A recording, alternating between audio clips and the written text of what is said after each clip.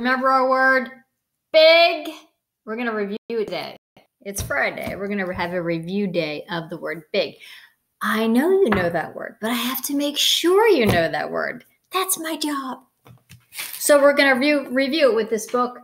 Go away, big green monster. This is a very well-loved book for my family, so I know one of the pages is ripped, which is sad, but it was really well-loved. And it's written by Ed Emberley. He also does a lot of drawing books. If you have him as an author in your house, well, not that he walks in, but some of his books that he's authored, you know what I'm saying. Okay, it's called Go Away, Big Green Monster. Big Green Monster has two big yellow eyes, a long bluish greenish nose. Doesn't look very monster-like it, does it? A big red mouth with sharp white teeth.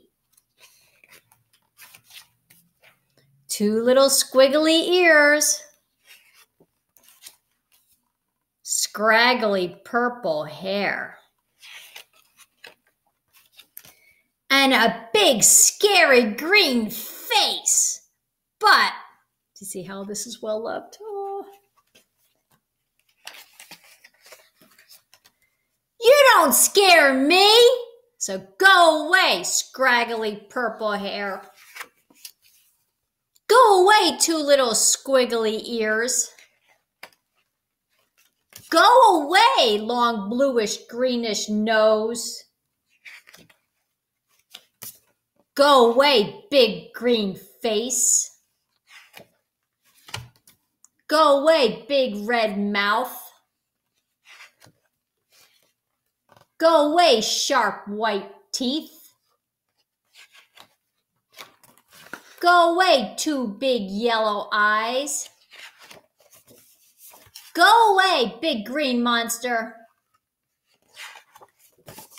And don't come back until I say so.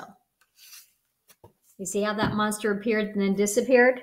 Well, you're going to write me a story about your big monster. Here's the word big, and here's the word monster.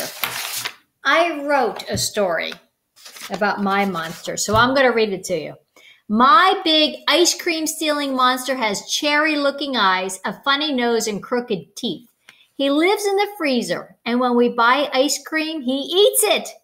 We see him once a week, and we hear him burp after finishing our ice cream. Stinker. So I wrote about my monster. You tell me about your big monster. Why?